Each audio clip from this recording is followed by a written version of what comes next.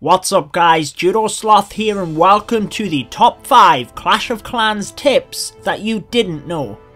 Let's aim for 350 likes on this video, which would be my most ever, and if you do know each one of these tips, please drop me a comment below, I will be very impressed. Kicking off with number 5, no matter how far you move up the clan chat, instead of scrolling all the way back to the bottom, click the clan button next to global to take yourself right back to the most recent message. You can also quick scroll through the chat for donations. Check out the green exclamation mark. You can click that to scroll up or down the chat to any unfilled donations.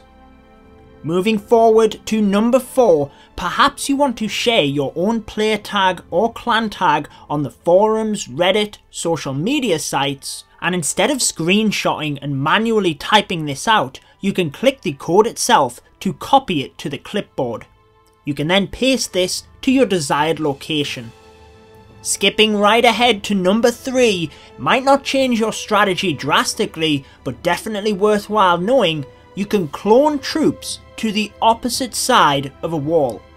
Just make sure to get the center and the bulk of the spell to the desired spawn point. Notice how my giants and bowlers are just within the radius of the spell and then they pop up on the other side of the wall, in this case, right smack bang in the core.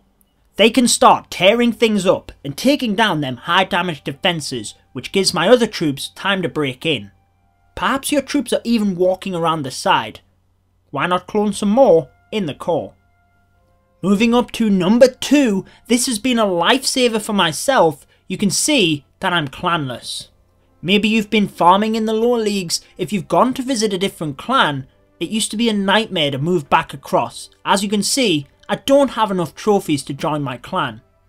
In the past, you had to message your friend, have them drop the trophies, quickly join so you don't get spammed with requests. Now all that has changed with the addition of the friend feature. As long as you have at least one of the clan leaders within your friend list, just have them send you an invite. No more messing around changing trophies. As you can see, I can join with nowhere near the required trophies. Moving across to our number 1 of the top tips you didn't know in Clash of Clans, you can drag a building over the top of another of the same size to make them automatically change place within your layout. I think this is a neat little feature. Perhaps you're farming for a particular resource. You could easily swap the storages to protect one over the other. This will also allow you to switch many defenses around. If you start to upgrade one, that will be doing nothing, so swap it across easily to the edge of your base. And that finishes up your top 5 Clash of Clans tips that I'm sure many of you didn't know. Have you got any others you think people won't have seen? Drop them in the comment section below to help out other viewers. I've been your host Judo Sloth. Make sure to subscribe for more Clash of Clans, and until next time, peace out guys. Stay tuned for more Clash of Clans.